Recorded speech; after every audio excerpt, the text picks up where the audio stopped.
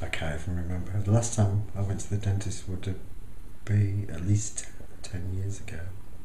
Because I can't afford to go, and because it's very hard to get appointments for National Health, and also they don't really make it easy for you to get appointments. It's quite a negative thing to go to the dentist, where it used to be easy. You used to just go, you used to get all your work done.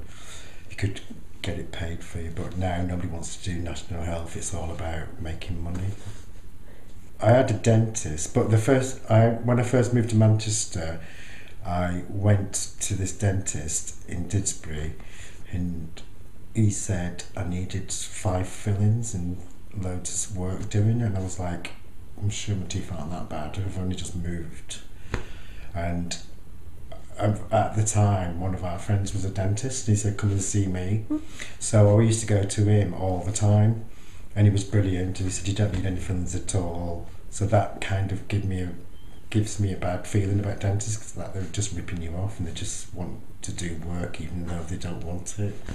So that's still in the back of my head. But the dentist was fab, but he's too far away.